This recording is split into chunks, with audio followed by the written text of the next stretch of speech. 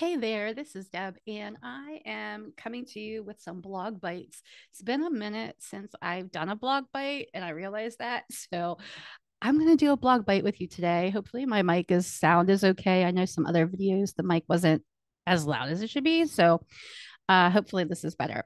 So, just to FYI for anyone who doesn't know what I'm talking about, blog bites is something that I was doing every Friday to highlight a blog since I've been posting blogs on Fridays. So that's what I'm going to do today. But also, there has been a bunch of updates on the Find Calm Here website. So if you follow me with the screen here, I'm going to show you a couple things with the video. So there is um, at the home page, you'll see a start here. And if you click down to Find Calm Here blog, you will land on this page. Um, there are some featured pieces at the top here that give you some extra resources. And then here's this week's blog. So let me go over that with you today. The membership evolution strategies to stay ahead in community building. So this article is all about community launching and course launching. It's reported that from stats I have here in a report, 55% of community professionals need help keeping their members engaged. So if that's you, if you're feeling like, oh, my course participants or my membership, they aren't as active as I want them to be, then that's kind of what we're talking about today. The truth is that social media algorithms push your content through advertisements to your audience. So a lot of people have been leaving social media and focusing on how they can directly connect with their clients instead of using third-party platforms as in regards to social media. One of the things that I love to highlight here is some characteristics of membership. So, an online community that requires members to pay at the door. If you have a paid community, that means you already must have won them over. And so, if you are starting a new business, a membership is a really hard sell for somebody who doesn't already know, like, and trust you. So, if you are not if you are somebody that has a business, then great. Then do a membership. I think it depends on your level and if you have a team or not.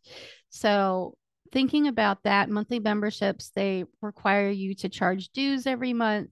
And then that also questions if people are going to question each month why they stay or why they come back. So those are some points to think about here. And then alternatives to memberships. So let's say you're in that bucket of I'm a new community builder. I want to launch a membership and I know I should charge for it. Start with something else. Start with something small. Think about a coaching program. Think about a mastermind group. Think about a challenge.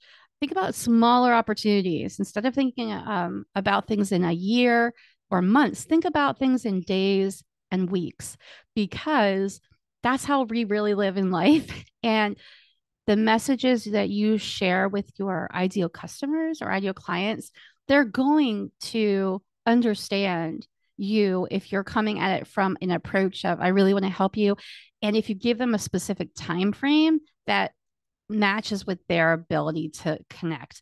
So live workshops much more successful than self-study or passive courses, for example. And so if you so this article just talks about focusing in on who your audience is, and how you can build additional revenue streams authentically.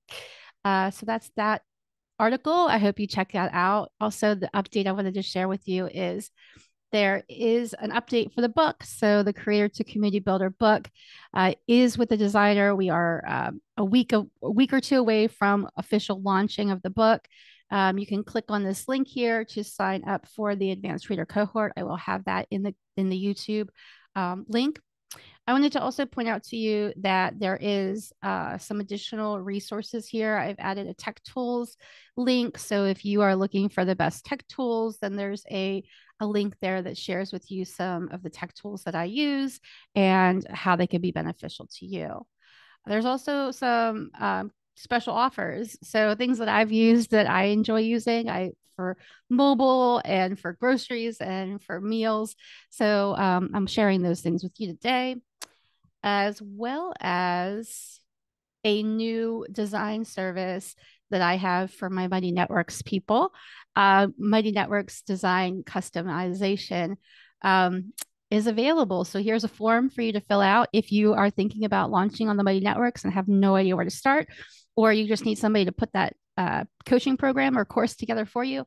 Send me this, fill out this form, and I will be in touch within 24 hours to talk with you about it. So that's all for today. I hope you are finding calm in this day, evening, moment, afternoon. Don't forget to subscribe to the Community Strategy Podcast. Season 2 has excerpts of the book. So just FYI, the podcast here, the Community Strategy Podcast, has excerpts of the new season, which is focused on creators, community builder, and giving you excerpts from the book. So please check that out. And until the next time, I hope you're finding calm. See ya. Bye.